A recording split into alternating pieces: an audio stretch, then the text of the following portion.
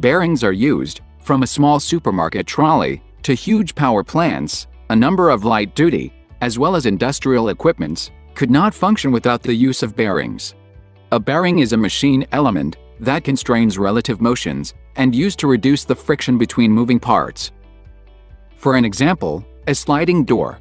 The door cannot be lifted or removed from its place until your door works like this.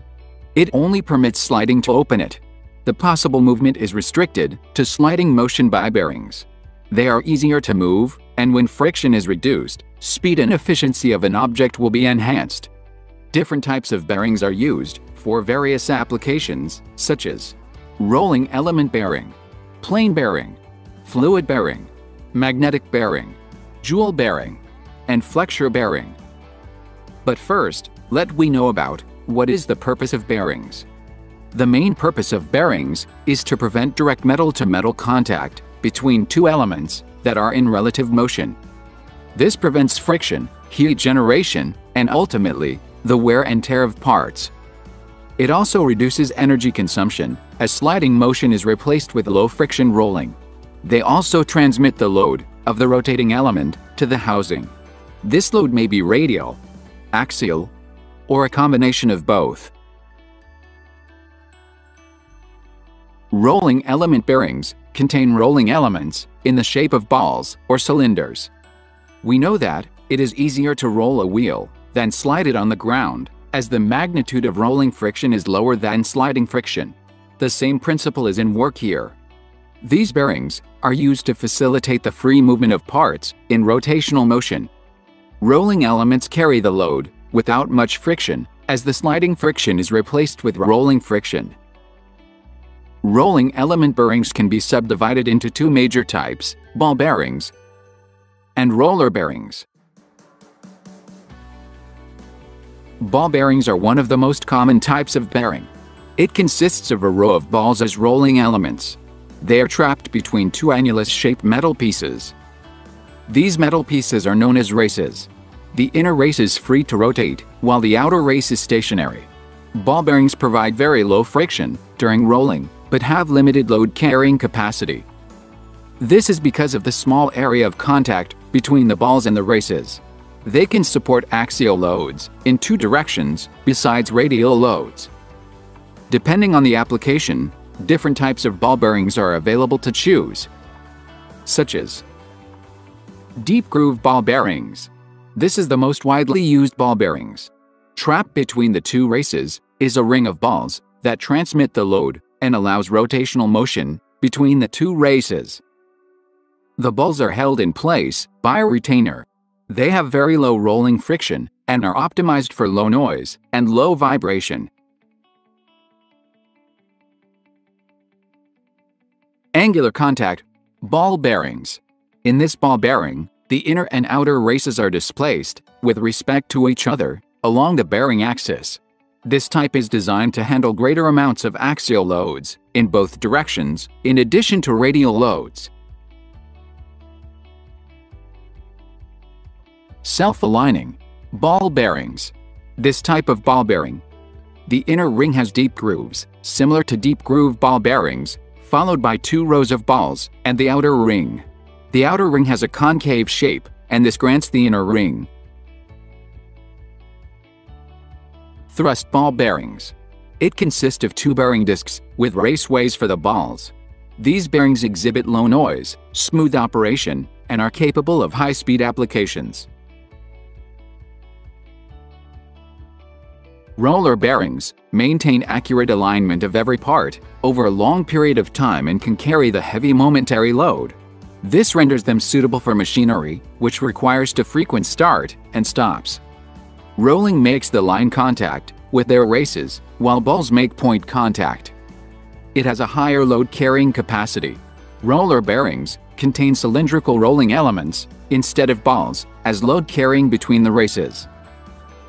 In roller bearings, there are also various types, such as cylindrical roller bearings use line contact between the rolling elements and the raceways, which optimizes the distribution of stress factors at the point of contact. This cylindrical roller bearings have a very high radial load rating. Depending on the design, they may also be able to transmit limited amounts of axial loads.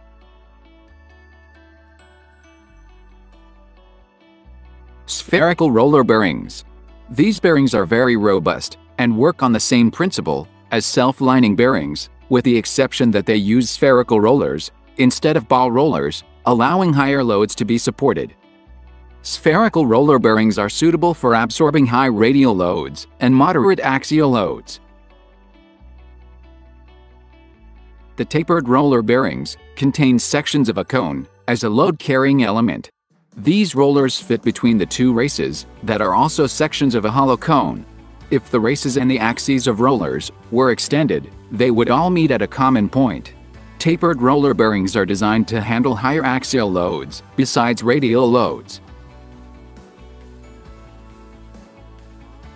Needle roller bearings are a special type of cylindrical roller bearings which contain long, thin rolling elements. Needle roller bearings have a high load rating and are only suitable for radial forces. A plain bearing is the simplest type of bearing. It usually only consists of a bearing surface. There are no rolling elements. Plain bearings are used for rotational, sliding, reciprocating, or oscillatory motion. The bearing remains fixed while the journal slides on the bearing's inner surface. The bearing is basically a sleeve mounted on the shaft and fit into the bore. Plain bearings are inexpensive, compact, and lightweight. They have high load carrying capacity. It is used extensively in applications in the agriculture, automotive, marine, and construction industry. Fluid bearing is a special type of bearing that relies on pressurized gas or liquid to carry the load and eliminate friction. These are used to replace metallic bearings where they would have a short life, in addition to high noise and vibration levels. These bearings are used in machines that work at high speeds and loads. While the initial costs are higher, the longer lifespan in tough conditions makes up for it to run longer time.